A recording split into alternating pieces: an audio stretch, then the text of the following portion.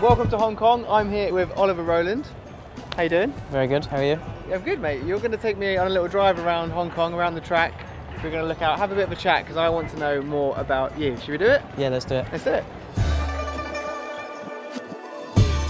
We're in Hong Kong. What do you think? Like, the first time I saw it, I was pretty taken back. Yeah, it's amazing. I mean, there's so many nice buildings around. Have you seen the skyscrapers last time at night? Yeah, when I got here last night. It's always a bit weird for me. It's surreal that this is just a fully functioning road right now. There's taxis, there's cars driving, but come Sunday, this is going to turn into an absolute arena of action. Yeah. How are you feeling about this track? I think every Formula E track that we go to is pretty exciting and it's pretty unique in its own way. There's absolutely zero room for mistake. The cars are difficult to drive. But I think, look, when you drive down here and you see all the buildings around you and you know where you are, and you know, I'm just excited to get going. We're in a Nissan LEAF, road cars, electric cars. There's a lot of similar things. Like this car has regen, for example, right? So that's why Formula E is growing so much, because all the manufacturers are going towards electric on the road. And what we do in Formula E is pretty much the same as all the technology in here. So. Probably good that it has it in this car, not so much in the Formula E car, but you know, you can actually drive this with one pedal. Yeah, I was given a little bit of a demonstration before we left. Yeah, of course. So you just basically lift off, yeah, and then the regen kicks in and stops alone. Yeah, I'm not sure I'd quite fancy that in my race car, but yeah, it's pretty cool. It's cool on the street. Yeah. It's safe to say that you've had a very decent start. I mean, you were the first of the rookies to score points, I think, and that was in your first race, right? You know, I have to say huge thanks to Nissan, because you know, each race we get better and better.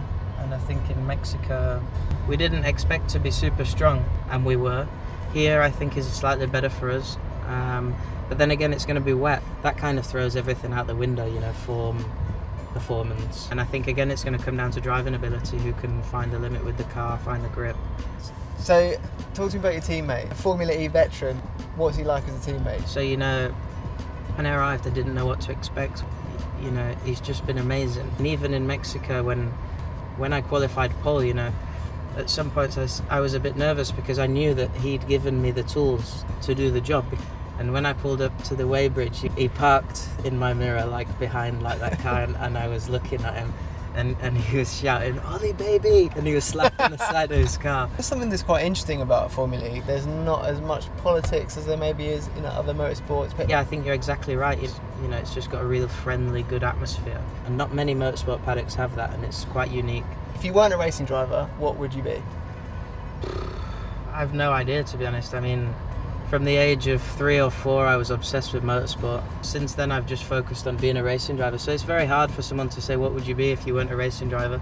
And to be honest, it takes completely over your life. Right, here we have it. Thanks very much for the lift and the chat. Pleasure. No problem. Best of luck this weekend. Best of luck for the season. Yeah, we'll see what happens.